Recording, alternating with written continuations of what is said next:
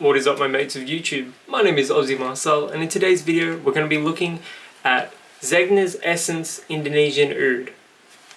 But before I get into the first impressions, if you haven't subscribed to the channel yet, please consider doing so. Hit that big red button down below, it says subscribe, helps me out immeasurably, so if you haven't subscribed yet, please consider doing so.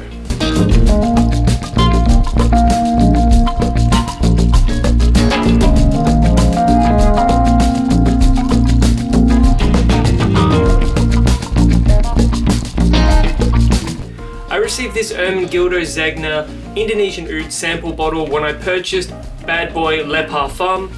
I received it in like a little shipping box, and that fragrance was in it, and so was this tiny little sample bottle. And I've been holding off doing it for a while just because I know oud can be a little challenging, and I wanted to prepare my nose for it, and my brain I suppose as well.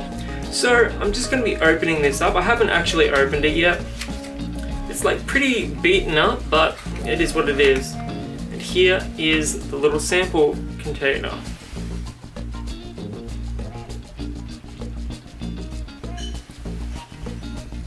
I don't get anything coming out of the atomizer, so perhaps it's not going to be super strong or stinky as ouds typically are.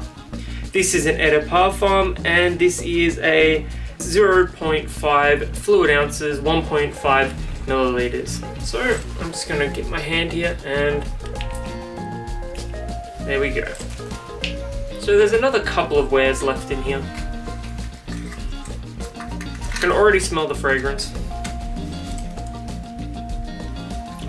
Powerful. Powerful. A very strong oud note, but it's a little more delicate than what you would typically find in Middle Eastern perfumery, so it's not going to just smack you in the face with that animalic, raw, almost stinky vibe. It's very in your face though, it's very woody, but there is a delicate rose note here as well. To my nose, it's very rosy. It's a little on the sharp side, so if you don't like particularly overpowering fragrances, I would probably avoid this one.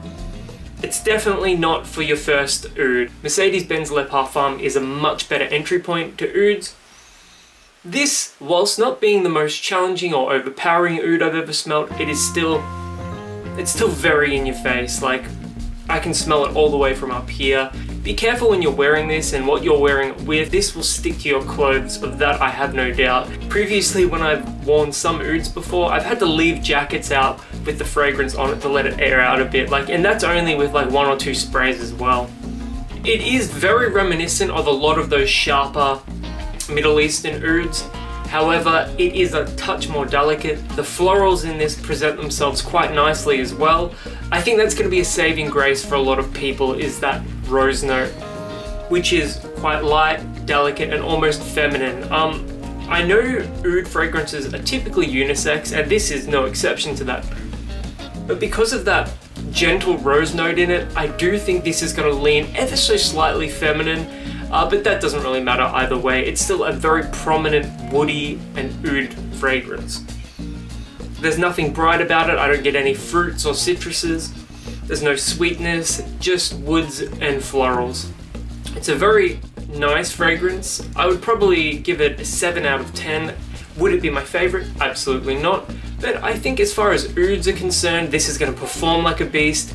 It's going to smell pretty nice, and after it dies down a little bit, after some of the alcohol wears away and that, you know, really prominent oud note fades a little bit, it's going to be quite gentle and nice. So yeah, first impressions of Indonesian Oud by Ermenegildo Zegna Essence. It's pretty decent. If you're in the market for an oud fragrance that's both strong but probably not as overpowering as some of those Middle Eastern ouds, maybe this is for you.